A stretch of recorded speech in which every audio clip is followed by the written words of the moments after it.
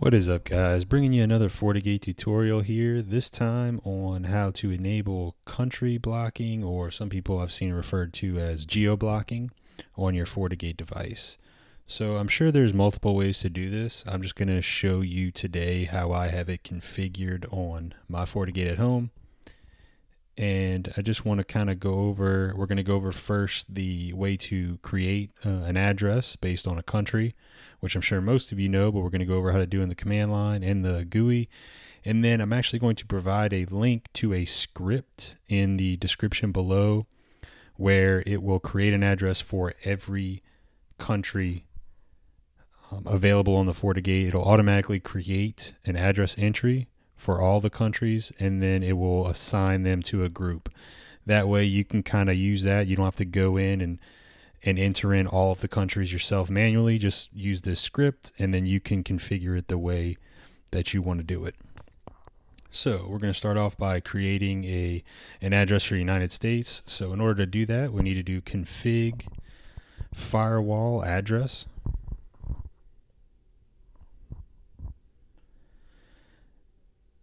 And then once you're in there, you're just going to edit. You're going to name it whatever you want to name it. I always use underscores or some kind of other symbol instead of using spaces, and I would recommend you do the same. If you use spaces in your address names, it will kind of cause issues if you ever need to reference those names in the command line at some point in the future. So I always use underscore, dash, thing like that.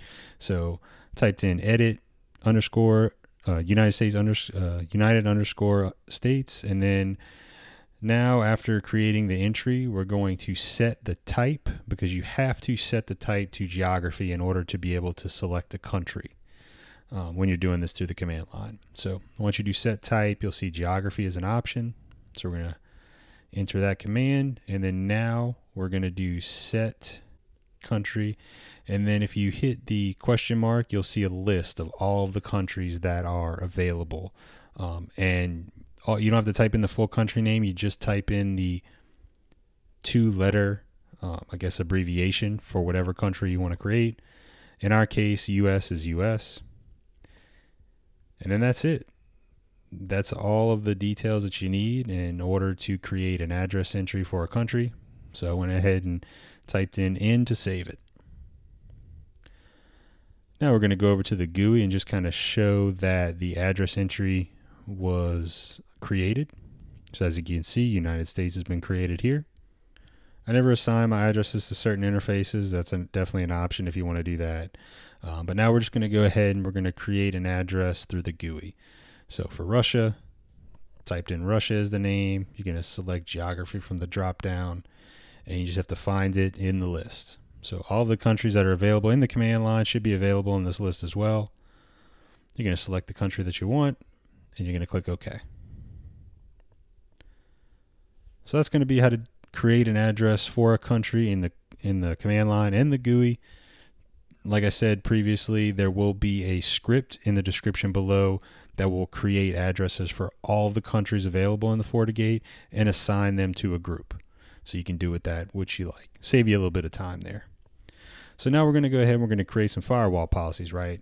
So I always block inbound traffic from any problem countries, mostly Russia, China, Iran. There's a lot of countries that are always hammering most commercial firewalls trying to get in, whether it be HTTPS, SSH. So I'm going to go ahead and I'm going to block inbound countries. I'm going to select my WAN interface as the incoming, and then my internal as the outgoing, because I don't want anything coming from outside. In this example, I just chose Russia. Normally, I would list a lot more countries there, but I don't want anything from Russia coming from outside hitting my internal network. So that's why I put that as a source. And then service, I'm going to select all because I don't want anything coming from them. So I went ahead and I hit deny, and then you can put log violation traffic on just if you want to see who's trying to access your resources. So there you go. Now I have my inbound block, and again, you can put a group of all of the countries as a source. That way no outside country can access anything on your network. You can just kind of play around with that. So now we're going to do an outbound block as well. Outbound block is a little bit more complicated than the inbound block. Some companies and web servers are hosted in other countries. So in putting this in a professional setting, I have noticed that you will have some users complain that they can't get to certain websites. 9 times out of 10, those websites are hosted in Canada or a different country. So it's better to just kind of block a few of the countries on the outbound block, the real problem countries up front, and you can kind of tweak it as you see fit. So that's what we did here. So now no traffic all traffic will be blocked that is trying to go to Russia. And I moved it to the top of the list as well, just to make sure that all of that traffic is denied. Nothing I should have to hit at my house. I shouldn't have to access anything in Russia for any means. So, all right. So once those 2 policies are created, there's one thing that you have to do in order to make sure, especially if you have VIPs, virtual IPs enabled on your firewall, the virtual IP routing table takes precedent over the firewall policies. So if you have virtual IPs enabled on your Fortigate device, the traffic that's going to those VIPs will bypass that inbound country block and it will still get through.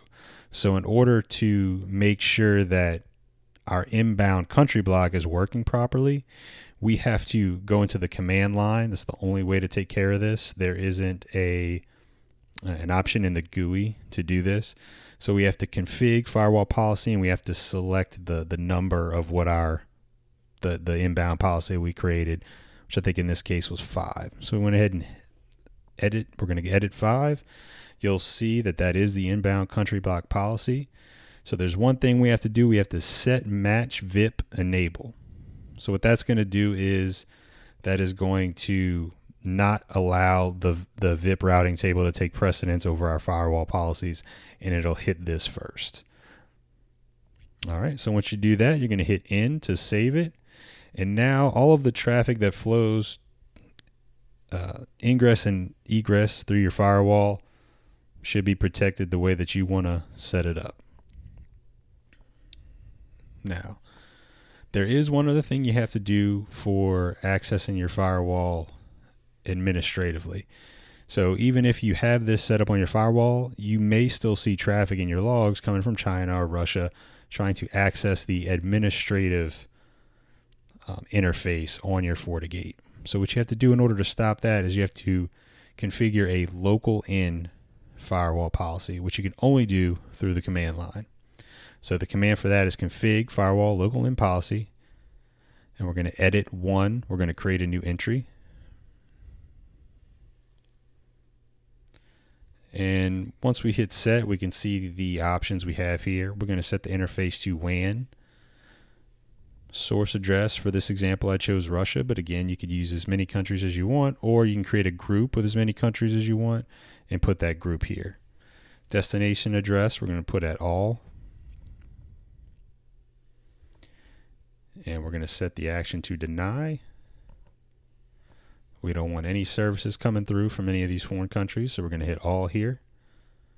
Schedule always. Nobody should ever have to access administratively our device from a different country. And we're going to enable it. So once that is done, we're going to go ahead and hit end.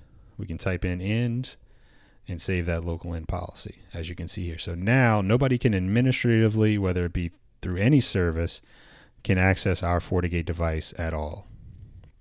That traffic will be outright denied. So now I'm going to show you just if you want to set up a policy for access, I'm going to show you how we do that here. So we're going to go ahead and we're going to create a new policy, config firewall local in policy, edit. I just use 2, but you can name it anything you want. Set the interface to WAN, set the source address to the United States, destination address all, action accept, because we want that traffic coming through. Set the service. You can, if you're only using HTTP or HTTPS, SSH, I just put all here, but I would recommend putting only the services that you're going to use. set the schedule to always, and enabled it.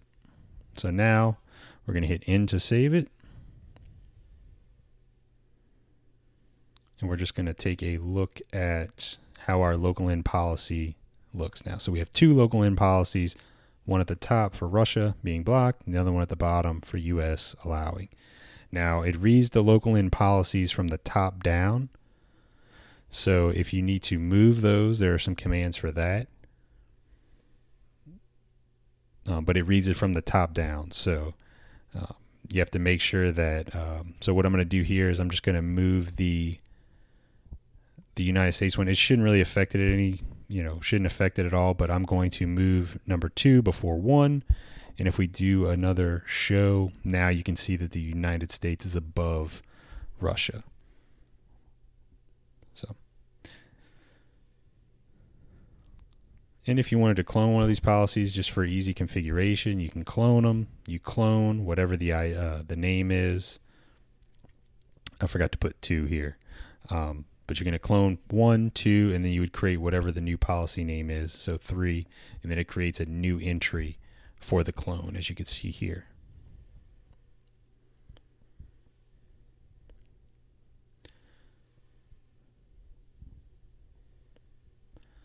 So what I usually do on mine is I usually set, if I have a public IP that I know I'm going to be coming from, I will create an address for that public IP and then deny everything else. So that's kind of what I'm doing here. So for this example, we're going to set the, as you can see, the deny policy is all, but I went ahead and I allowed United States above that policy. So only United States IPs should be able to access my Fortigate. Everything else will be denied. And there are plenty of things you could do with this. Again, you can't do any of this in the GUI. This is strictly a command line tool, but it's very useful, especially if you want to control who is able to access your Fortigate device. I would suggest, if you know that there's only if you have your Fortigate publicly accessible, I would suggest creating an address for any public addresses or the only public addresses you know that you'll be trying to access that Fortigate from. Create an address or address group, and then create local in policies to lock it down. So now I'm just going to show you a little bit on how to basically install the script that I created.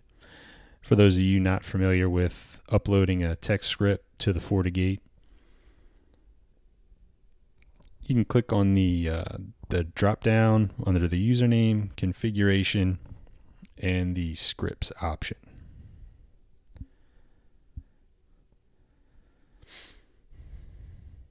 So once you're in the scripts option, once you enter this screen right here, you're going to go to run script, and then just browse your device for the script that if you downloaded the script from me, you would look for it in your downloads folder, open, and then you would click OK.